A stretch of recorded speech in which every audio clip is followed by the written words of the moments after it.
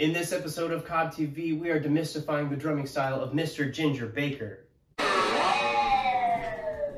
Yes, and be sure to like and subscribe for more epic musical content. Now, one day when Ginger Baker was shoplifting records with some friends, he came across the album Quintet of the Year, which featured Max Roach, and he fell in love with jazz music forever. And then eventually at a party, there was a drum set everyone egged him on to play, and he just fit the role naturally, so he decided he wanted to be a drummer for the rest of his life. Eventually meeting jazz drummer Phil Seaman, who introduced him to African rhythms, and that became a very pivotal point in his musical journey because it just changed the way that he played forever.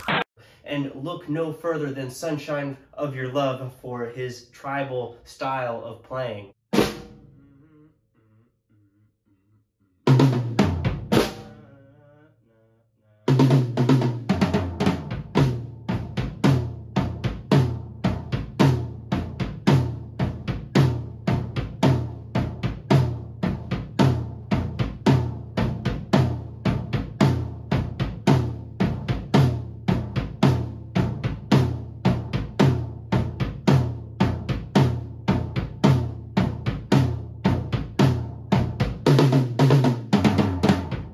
So what he's doing in Sunshine of Your Love that's so unique is he's not just playing a simple beat with the backbeat on 2 and 4, keeping time on one of the cymbals. He's actually keeping time on the toms, and his backbeat is on 1 and 3 as opposed to 2 and 4. So he totally shifted the beat from boo ka to ga boo boo ka boo boo ka boo boo. And again, it's just part of that tribal style of playing that was influenced from the African drumming that he was exposed to at an early age. If there was one word to describe Ginger Baker's playing, I would say antagonistic. Everything he does kind of goes against the grain of what you hear in the music, yet it complements it so well. And look no further than Cream's version of the blues standard, Born Under a Bad Sign, to hear just that.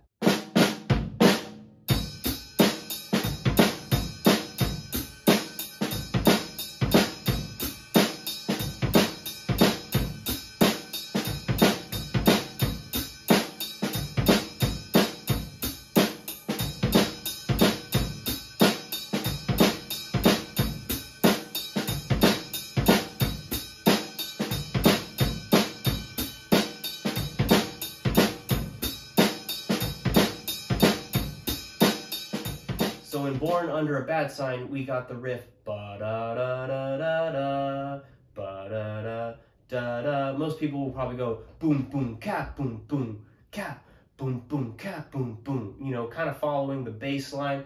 But Ginger Baker, he's doing something completely different. Boom, ta, boom, cap, boom, ting, ta, boom, cap, really funking it up, if you know what I mean. Another example of Ginger Baker's ability to just completely flip the beat is the song Politician off the same record.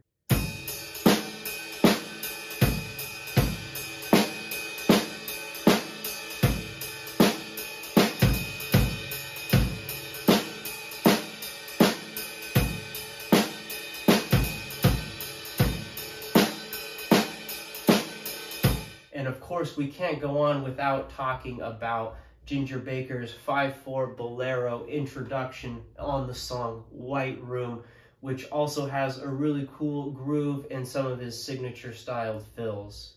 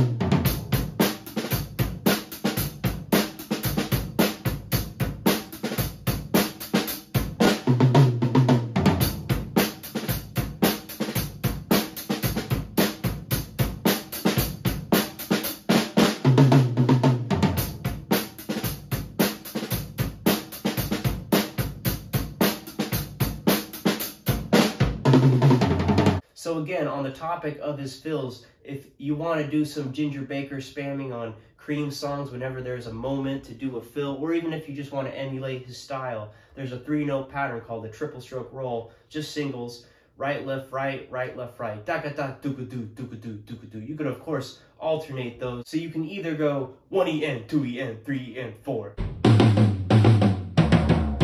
Or, and a 1, and a 2, and a 3, and a 4. And again, it's just all over Cream's music. It's one of Ginger Baker's signature flares. And of course, these are just a few short examples of Ginger Baker's drumming style. Definitely listen to all the Cream albums. Check out all the bands that he played with to really get inside his head musically. Ginger Baker was a true artist and a true craftsman on the drum set. Definitely one of the most influential players of all time, influencing everyone from Nick Mason to Bill Ward to Neil Peart. Yes. Be sure to like and subscribe for more epic musical content. But in case I don't see you, good afternoon, good evening, and good night.